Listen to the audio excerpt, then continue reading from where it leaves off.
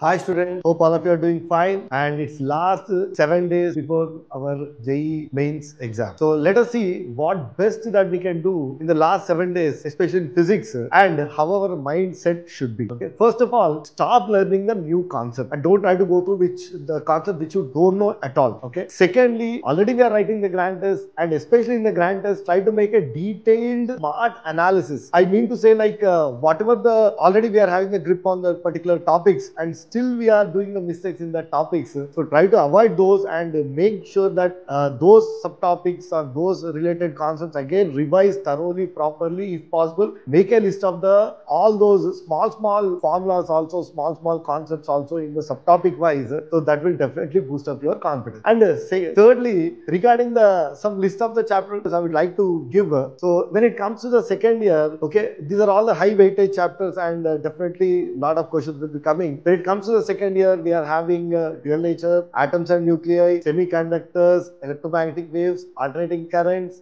current electricity and wave optics. And when it comes to the first year, units and dimensions, errors and measurement, kinematics, work power energy, gravitation and center of mass and moment of inertia. And the second half of the first year when it comes mechanical properties of solids and thermal properties of matter and kinetic theory of the gases. Finally, I want to conclude one thing that don't try hard to prove yourself, believe yourself and trust your preparation, stay calm, composed, definitely results will speak and success will follow.